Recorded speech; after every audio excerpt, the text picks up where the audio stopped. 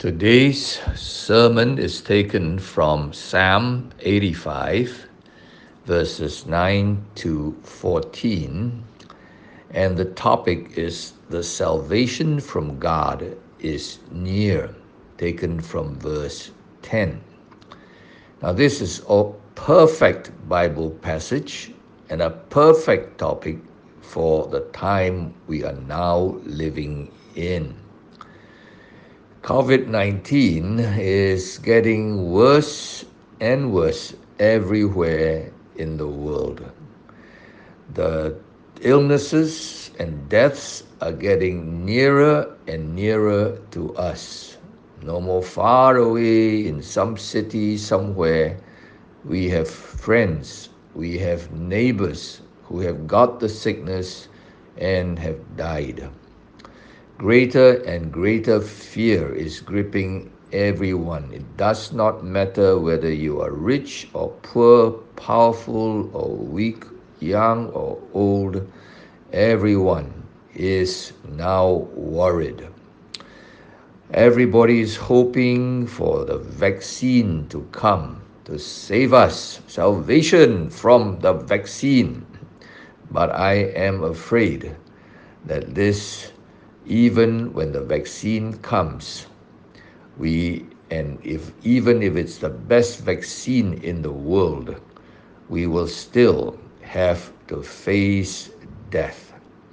Death is something all of us have to face and something all of us are afraid of. Sooner or later, we will have to face this thing called death. And therefore today's psalm is so beautiful. It's not salvation from a vaccine, salvation from health food and good exercise, because those are not salvation. Those are delaying our death. That horrible, fearful death all men fear, because all men know that we are sinners and God is holy. And every man knows the holy God will judge sin. And who can escape from the judgment of God? Nobody. Who can say to God, I am holy? Nobody. The Bible has said all have sinned and come short of the glory of God. And so today, we thank God for this passage of Scripture. So let's read first in verse 9.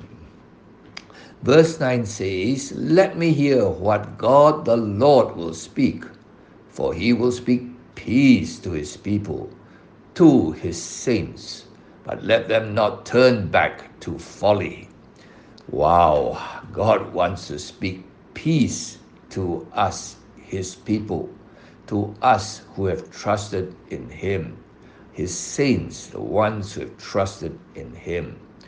He says, he has given us peace. He has promised us peace, but let us not turn back to folly. You know, folly is depending on men to save us. Folly is depending on things to save us, but it's God who can give us peace, true peace. The next verse says, Surely his salvation is near to those who fear him, that glory may dwell in our land. Wow, I like that. When he says he will speak peace, this verse it says, in verse 10, Surely his is God's salvation, is near to those who fear him. Now, how far is this salvation from us? Is it something very difficult to get? No, it is near. It is within our reach. We all come from churches with big crosses on the top, big crosses painted on the wall, everywhere crosses. That cross reminds us how near the salvation is. The salvation is near to those who fear him. That cross reminds us that that salvation is available at the cross.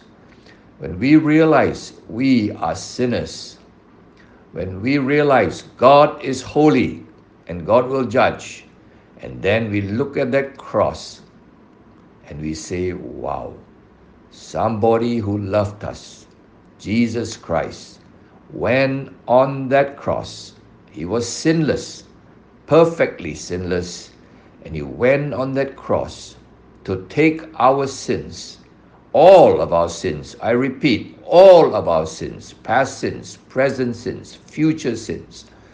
And he paid the penalty for our sins. He suffered on that cross. He bled to wash away all our sins.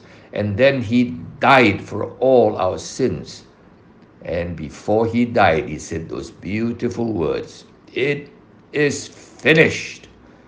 Sudah, selesai, which simply means lunas. The penalty of sin has been paid. So for all those who trust in him, who know that he paid the penalty and he proved it when he rose from the dead 3 days later. And the Bible tells us in John chapter 3 verse 16, which we all know, that whosoever believes in him shall not perish but have everlasting life. So this salvation is so near. How far is this salvation? You heard this message before, that Christ died for your sins. Question is, have you received? If you receive this salvation, because John 3:16 says, whosoever believes in him shall not perish, but have everlasting life. Have you personally believed? Have you personally received Jesus as your Savior?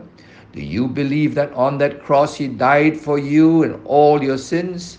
Do you fear the judgment to come?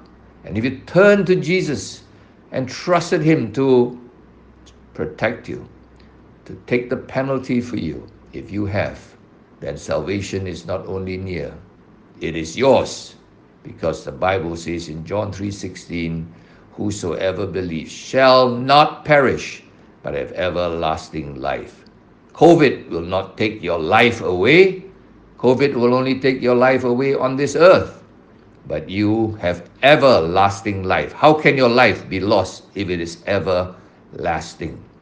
Right? So we look at verse 9, the second part, that glory may dwell in our land. What do you think dwells in our land today in Indonesia? Fear dwells in our land. Everybody's fearful. What happens if I get COVID and die? You know, when you know you have Jesus Christ in your heart, you know he paid the penalty for your sin. When you die, you know what happens? You go to glory. You go to heaven. You go to a place so beautiful. You are promoted. You are not sent to Niraka, but you are promoted. That's called glory. Glory in our heart, knowing that whatever COVID does, it will promote us. Let's go on and see verse 11. Steadfast love and faithfulness meet. Wow, God's love and faithfulness on that cross. He loved us. He gave his son. How hard it is for the Father to give his only begotten Son. That kind of love, faithfulness to give us. And then righteousness and peace kiss each other. God's righteousness, God is righteous. He must judge sin. But Jesus paid the price for us, and so we have peace. God's righteousness and peace have met together at the cross. He judged Christ in his righteousness. And when Jesus said, Sudah, selesai, we have peace. Righteousness and peace have kissed each other. Verse 12 speaks of the beautiful, beautiful future. Faithfulness springs up from the ground. One day, when you have received, if you have received Jesus, you know what happens? You have the Holy Spirit in your heart. You have a new character, a new DNA. In Galatians chapter 2, verse 20, it says, Christ lives in us. If you have believed Jesus, 1 Corinthians chapter 3, verse 16 says, you are the temple of the Holy Spirit. When the Holy Spirit lives in you, Christ lives in you, what kind of life will you have? You'll have a life that is good, a faithful life.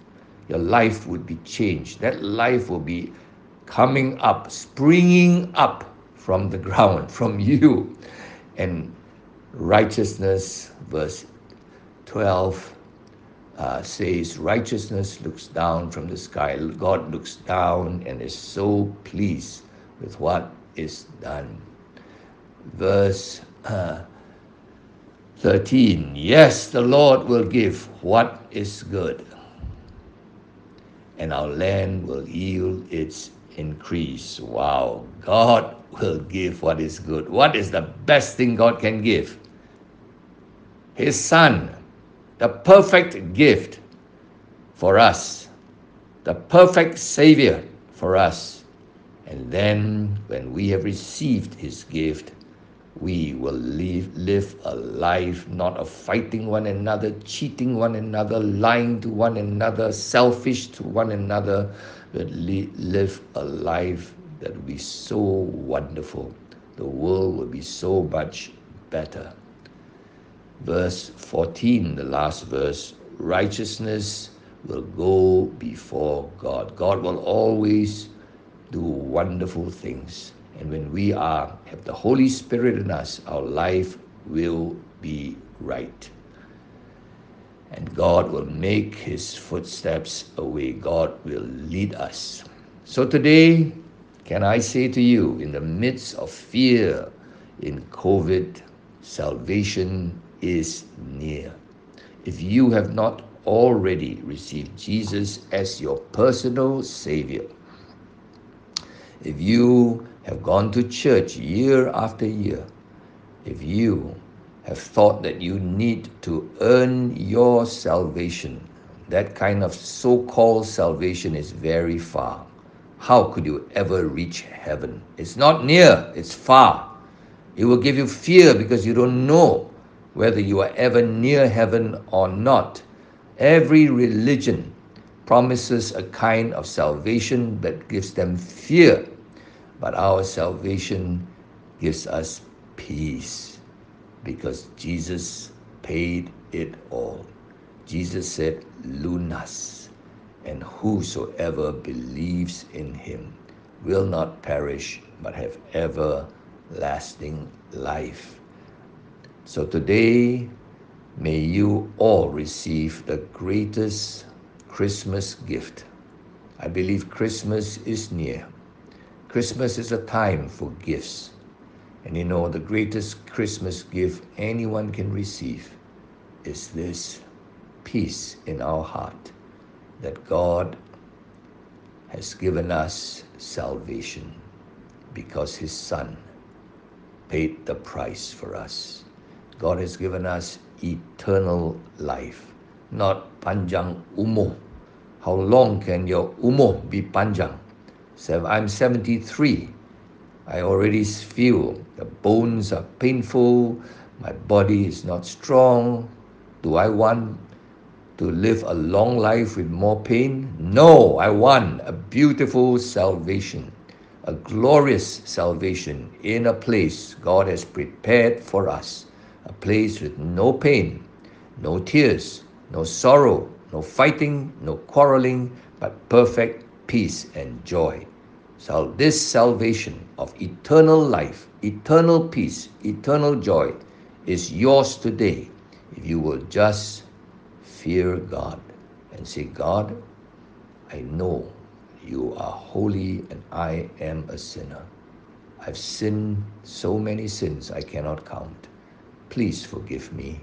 I trust that you gave me your precious Son and He did the perfect work on the cross and He took all my sins. I want to receive Him as my personal Savior. Thank you, God, for salvation so near that brings so much peace. This must be the best Christmas, and I found a peace that the world cannot give. May God bless you all this Christmas season.